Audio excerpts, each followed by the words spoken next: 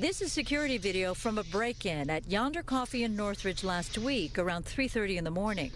This is security video from a break-in at Los Ruiseñores in Sylmar around 3:30 in the morning Tuesday. In both incidents, 3 people were involved. In both incidents, the bad guys left with little or no cash, but left behind lots of damage. Cash loss, it was about $120.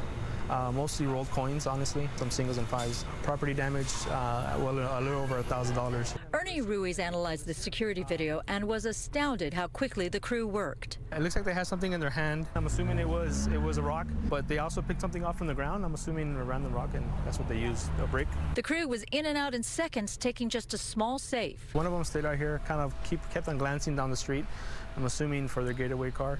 So they're only in there for like 30 seconds, 40 seconds at the max. Right now, LAPD has yet to officially connect the break-in here in Sylmar with the one in Northridge, but LAPD does believe the same crew is responsible for 2 other break-ins near Yonder Coffee. Now businesses try to reduce damage any way they can. Ourselves, along with all the other businesses, they leave the registers popped open, you could say, for these type of things. So at least they don't break the registers, and that's even more of a headache.